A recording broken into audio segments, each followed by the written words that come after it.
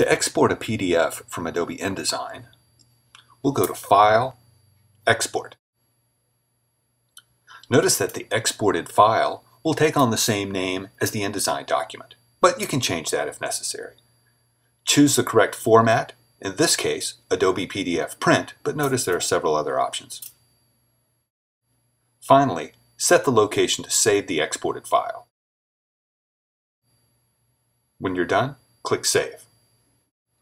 You'll now see the PDF export window. I'm going to choose the Press Quality preset. That's a good place to start.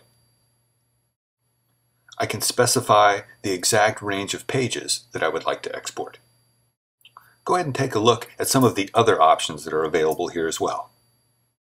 For compression, I'll go ahead and stick with the Press Quality preset settings.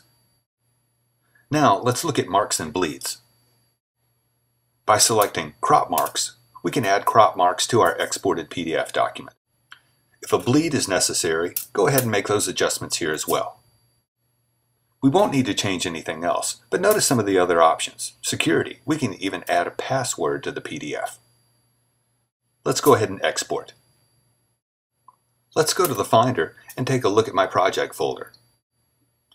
There's the newly created area code PDF.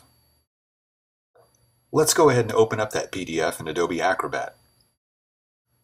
Notice the crop marks that have been added to the document, as well as the bleed settings that we've specified.